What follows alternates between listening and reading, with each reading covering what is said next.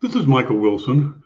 We're looking at the question, have you ever felt disappointed by a delayed or some unfulfilled hope?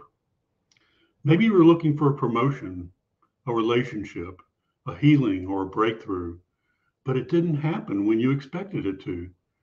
Maybe you're still waiting for it to happen, and you wonder if God has forgotten you or if he even cares.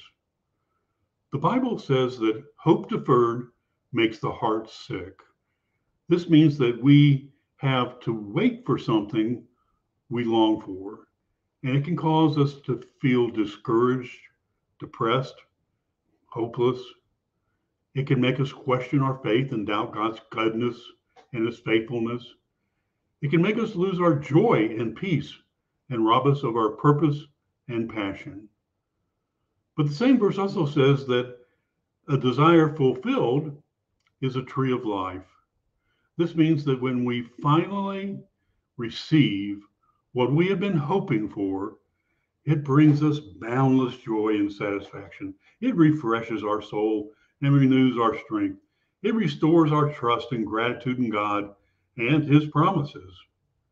It gives us a taste of his love, grace, and glory. So, how do we cope with the tension of hope deferred? And how do we deal with the issue of desire fulfilled? How do we keep our hearts from getting sick while we wait for God to answer our prayers and fulfill our dreams? There's a couple of things to think about. Remember that God's timing is perfect. God is holy. He knows every detail that needs to happen, and things will happen in his timing, not ours. Rejoice in the Master always. Even when we do not see fulfillment of our hopes, we can still praise God for who he is and what he has done for us. We can renew our mind with God's word. The word of God is alive and is powerful, and it can heal our hearts and transform our minds. We can rely on the Spirit of God to help. The Holy Spirit is our helper and comforter and counselor and teacher and guide and friend. He dwells in us and empowers us to live the godly life. He intercedes for us and he does it according to God's will. He produces us in the first fruit of the hope of joy and peace, patience and kindness, goodness, faithfulness, gentleness, and much more. So we need to reach out to others in love. We are not meant to go through life alone. We need each other to encourage, support, and pray for us.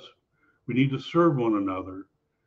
So hope deferred does not mean that hope will always be deferred. We may cry out to God in the middle of the night, but Jesus, we know this.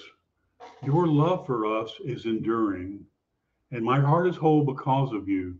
And you are love, and you are the new agreement with me that is based on your love.